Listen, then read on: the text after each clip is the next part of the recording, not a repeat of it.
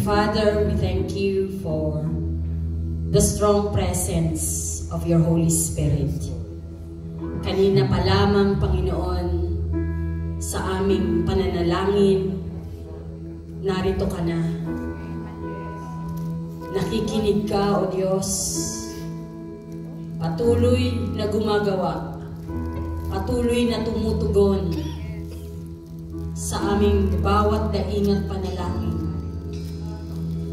Salamat, dakilang Diyos, kagaya ng aming inawit kanina. This is our prayer, that take us deeper, Lord, to the point that we can even hear your heartbeat, O God. Ano yung nasa puso mo, Panginoon? Panalangin namin sa bawat isa in this building, O God. We pray that take us deeper, Lord, so that we can feel your heartbeat. Salamat, dakilang Diyos. Tinuturuan mo kami, Panginoon, na lumalim, hindi lamang sa pananalangin, but you are teaching us to go deeper into our worship. Thank you for the metaphor of the waves, that the waves goes according to where the wind, O God, blows. Ganito rin po, Panginoon, ang aming maging attitude sa hapong ito, na kagaya ng isang wave, susunod lamang, Panginoon, sa iyo at sa iyong mga salita. Lord, we thank you so much. Thank you for your presence, O God, sa amin pong kalagitnaan. Patuloy po namin inilalapit ang hapong ito, O Diyos, sa aming pagsamba. Patuloy mo po kaming samahan. Patuloy, O Diyos, na turuan lamang na laging magpakumbaba, laging sumamba, laging sumunod sa iyong dakilang pangalan.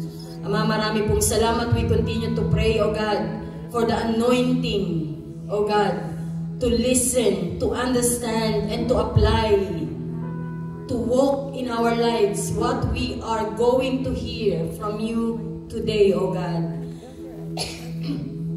Thank you, and continue to bless your servant that you are going to use, Lord. Continue to bless him and hide him, O God. Ikaw lamang, Panginoon, ang patuloy na makita. Salita mo lamang ang patuloy naming marinig, kapahayagang nagmumula sa iyo. Ilayo mo po ang iyong lingkod sa lahat ng klase ng error, O God.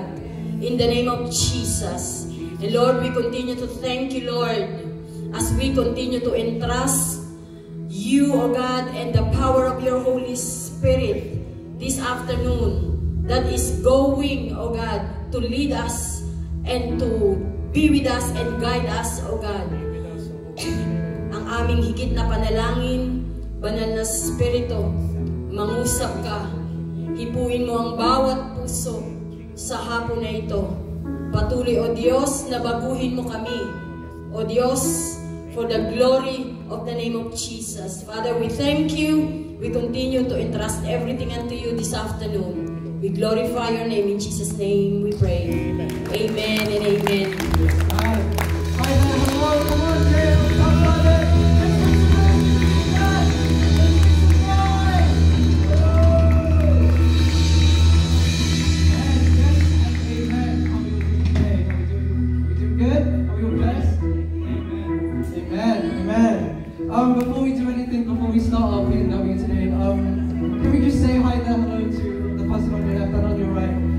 greet one another. Let's have some fellowship and one another. And as we continue to praise and worship His name today, let us declare that Jesus is Lord over the world. Jesus is Lord over this church, and most importantly, Jesus is Lord over this gospel transformed society. Amen. Right, team, it's worship time. Let's go.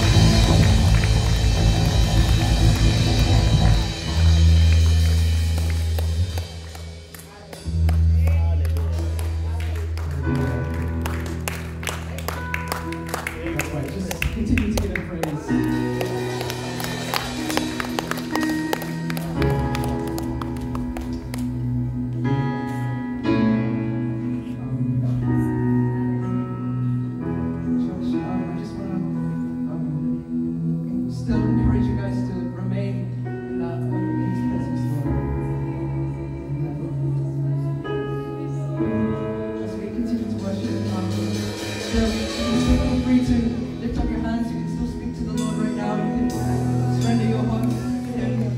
And if you have the gift of speaking in tongues, then I encourage you, by all means, you can speak in tongues. It's okay.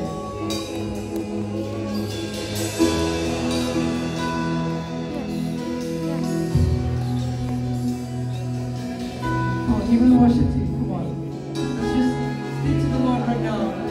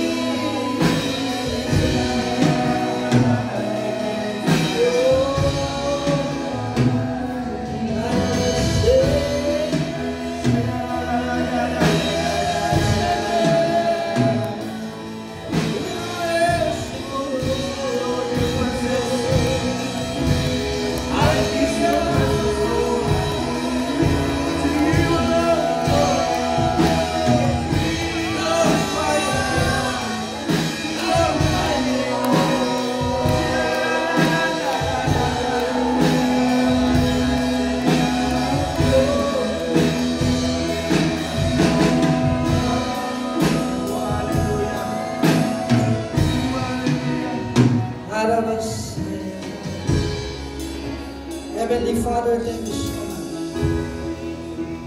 You want us to overflow with our own language to worship you. Even the language of heaven, oh God, will ask to give you praise in this place. We worship you, Lord. Give him worship. Hallelujah. Jesus. Glory. Glory to your name.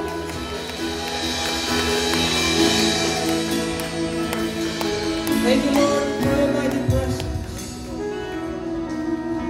Lord, according to your word in Matthew chapter 20 verse 18, that all authority is given to you. Lord, you are our King. You are our Master. Thank you so much, Lord, for your mighty presence to the Holy Spirit. Holy Spirit, hide me in your cross. Hide me, Lord.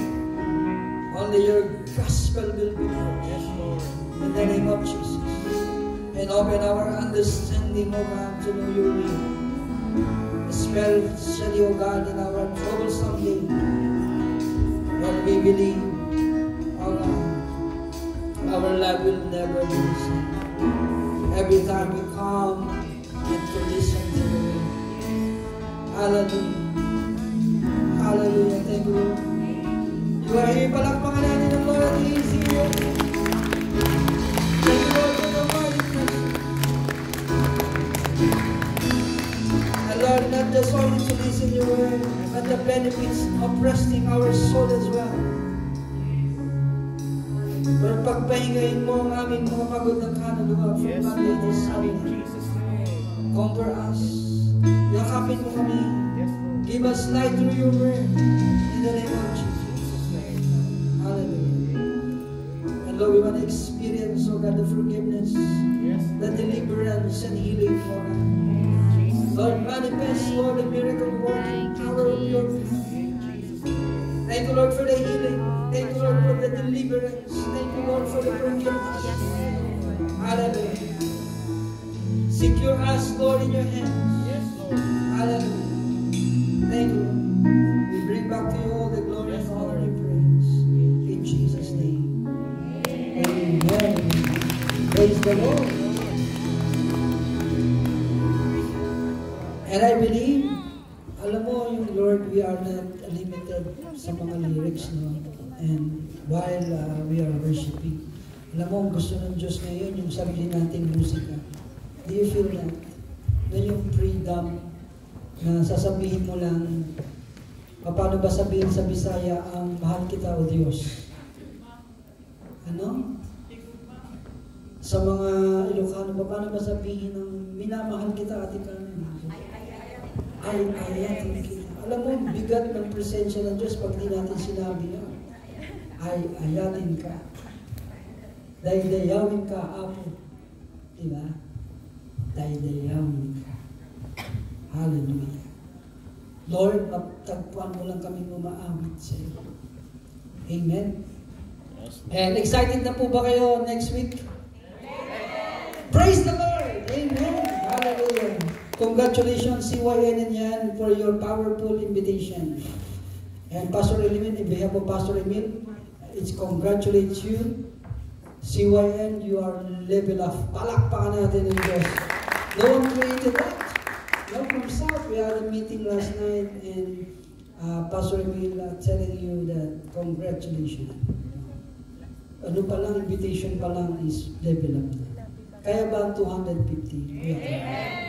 Amen. Kaya we are not walking to another year. And my assignment for today is to open the door. What's going to happen for the next 40 years? Oh, Brother Aldrin, mabubuhay pa ba tayo ng 40 years? But that's our declaration. Amen. Sabi dyan, ang ating pong umbrella is not just only United Kingdom. Ano po ibig sabihin ng umbrella? We are in the family of JR worldwide. Amen. We are now in the 70 plus country. Merong another 180 plus o 200, nearly 200 nation. Kaya konti pa lang. Amen. And the topic for today is Arise and Build a Gospel-Transformed Society. And I want to report, or I want to show you the data about what's happening for the past 11 years. Are you ready po for sa mga picture? Amen? Gusto niyo po bang ma-excite? Alam niyo po habang ginagawa ko pong report para sa inyo and to introduce the topic sa ating pong monthly topic at sa pagdating ni Pastor Dong, I hope the Lord open your heart of understanding na makita natin saan ba tayo pupunta. Amen? Palagay mo, saan ba tayo pupunta for another year? Hello? Meron na ba kayong nagpo-foresee? Amen? By the way, meron tayong sports fest. No, ready na ang ating bus sa July 29. Book yourself. Basketball, volleyball sa buong UK. Ready na ba yung team natin? Meron na tayong isa for agents. Amen? To excite you. Kaya makita natin na marami mong gagawin. Amen? Hello, hindi lang po anniversary. Kasi pagkatapos ng anniversary, saka lang nag-invite ng marami. Amen? Gusto niya po ba makita natin yung video? Amen? Hello, sige po. Ang ating pong assignment sa ating pong month na ito ay sa Matthew chapter 28, verse 19 and 20. It's very familiar. And I was meditating this chapter. Isang word ang nangingibabaw. It is the power of the gospel of the Lord Jesus Christ. Amen? It's calculating my mind and heart. When you heard about Matthew chapter, go and make disciples, it is the power of God to heal, to deliver, and to forgive people. And you know, all of this, Bill Johnson, I really love him. No? I top love si Brother Eddie. But every time Bill Johnson ay magpapresent, favorite present Bethel Temple, Bethel Music. At every Sunday, this is their aim. No, sinasabi ko nga po sa inyo ito. Bethel Church. Ang aim po nila, every Sunday, kailangan yung manifestation ng forgiveness, healing and deliverance nandun dapat sa church. Every Sunday, mga cancer, depressed people is being healed. Every Sunday. Every single Sunday, that's their aim. Gusto ba natin yun? Amen. Amen? Ganon po sila. Kaya grabe po sila umawit. At talagang manalangin. And the source of that is this chapter. Matthew chapter 28 and 19. Sabi yan, therefore, go and make disciples of all nations, baptizing them in the name of the Father and of the Son and the Holy Spirit, and teaching them to obey everything I have commanded you. And surely I am with you always to the very end of the age. I did some research. Kung tatanungin po tayo ngayon kung ano ba ang itsura ng Diyos, kaya ba nating sumagot? Ano ba ang karakter ng Lord? Oh, ba't nawala yung aking code dito? Sige po, next slide.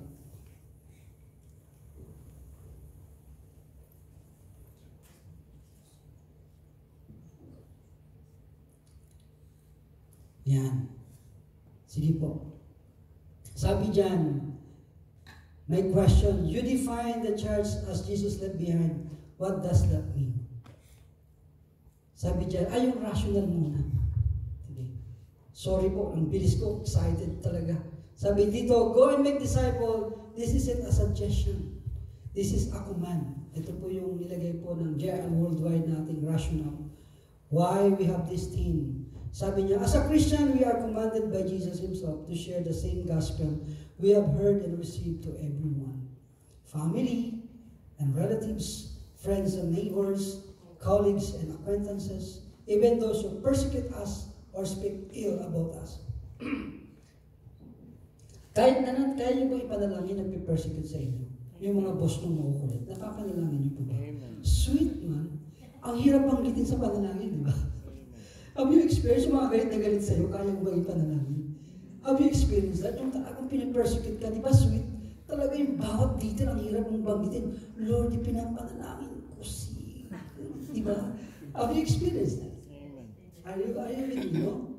Di ba? Parang ayaw mo ipanalangin, pero kinukuman ka ng Lord, iligtas mo yung boss ko na gano'n. Di ba? Dahan-dahan. Pero yung mahal na mahal mo, ang bilis, di ba? So, Rafid, no? Lord, panalangin mo, anak ko, dream na, ingatan mo siya. Pero kaya ba natin ipanalangin even yung mga sick people na talagang grabe mag-persecute sa atin? Amen. Are you with me? Amen. Masaya panalangin sila kasi matagal mong banggitin eh. Kaya matagal kang manalangin. Amen. Oo, nakaka-relate kayo, di ba? Lord, ang sama-sama ng ugali niya, Lord, sa sakit-sakit ang ginawa niya. But the Lord command us to pray for him.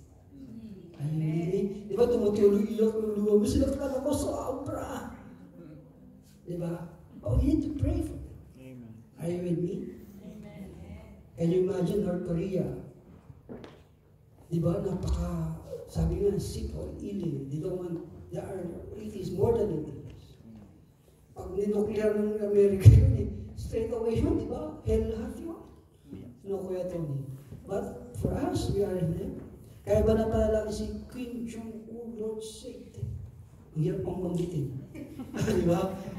Kim Jong-un. Pero yung mukha niya, ang ganda ng buhok niya. Di ba? It's not funny. But, Lord, kaya ba natin ipanalangin sila? Hello? It's not a suggestion, but it is command. Amen? Because the whole point of the gospel is to transform mo. Di ba po? You remember Paul? No, this is my favorite testimony. I always testify this. Who remember Pol Pot, the mathematician of Asia, who created killing fields in Cambodia, Laos, and Vietnam, who killed 6 million people. He became Christian. You know, he was interviewed. The reason why he killed 6 million people, like Hitler, the Hitler of Asia, Pol Pot. Search that. He disguised in one village, and he come to the church, a small church, Christian church, and he was attended there, and the Lord touched his heart, and he became Christian. Palakpakan natin yun. Even the one who create killing fields in Cambodia and Laos, who killed 6 million people.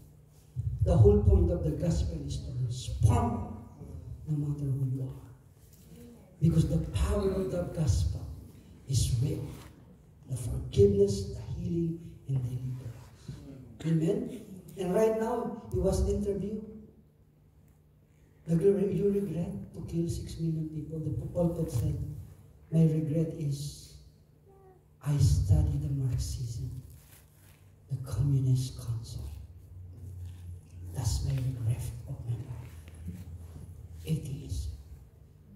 If I not grab the book of Marxism, I haven't killed these people. Hello? That's the big impact of society. That's the reason why there's so many arguments. Even Christian, hindi naniniwala we can transform society. Hello? Pol Pot is being transformed by God. Amen. Hallelujah. Brother Eddie is an atheist. He loved Marxism as well for 7 years. He teach. He became atheist, but God arrested him. He became a powerful evangelist in our time. We can transform. The whole point of the gospel is to transform. You know, United Kingdom, the history of revival. You know, the first birth of Africa is from United Kingdom. He went to Africa. The reason why we have gospel in Africa, because one guy come to Africa. He caught malaria. He went there, and no one believed in him because he's a white. And he wanted to eat him because he thought he's a meat. And he was there. He caught the malaria. And one children believed in his God. And he prayed this child, Lord, the God of this man, I pray that heal him. And the gospel of the kingdom of Jesus is been born in Africa. Palakpakan natin. Because the whole point of the gospel is to transform. Napakahirap sa Africa. Totoo yun. Kala niya yung mata mo, mata ng kita. Sip-sipin niya. But praise God. Africa will never be the same. Amen. You remember Reinhard Bonnke. Diba? Reinhard Bonnke, 72 million people. It's been saved through the gospel of the Lord Jesus Christ. Because the whole point of the gospel is to transform all people. Amen? Sa buong pag-aralan ng misyon, alam niyo, Kuya Dave, pag pinag-aralan mo misyon, iiyak ka mo lahat ng magdala. How beautiful it is. Amen? Tingnan niyo po yung sarili natin. Kung wala nag-share sa gospel, where we are now. Me, maybe I'm then 21 years old. Kuya Tony. Yes. I limit my life. And I said to myself, in this world, money is the most powerful weapon in this world. I want to get money. If I reach that in my 21, I will surrender my life and I'm ready to die. But when I heard a Bible study, I come there. I listen to the Bible teacher, and my life will never be the same. Amen? The picture that I want to get on that age is triple than I can imagine. Because the whole point of the gospel is to transform all people. Amen. And I'm here now. I'm 48. More than 21. It's good to hear the gospel of the kingdom. Amen? Amen. Kaya yan lang po. And the presence is a very strong presence right now. You need to claim every time you come to the church. Pray that you need to receive forgiveness, healing, and deliverance. Because this is the weapon, this is the power, the manifestation of the gospel. Until now, I'm serving the Lord. I commit many things wrong, even in serving God. But I believe I come to the presence of the Lord. I believe the Lord will forgive me. And the Lord will heal me and deliver me for this kind of attitude. Because the whole point of the gospel is to transform us all. No matter who you are. Even you are a pastor or reverend. Even a single CYN. Are you with me? Amen. Because the gospel power is real. Amen? Amen. Can you imagine 15 students and now we are more than millions? Amen? Amen.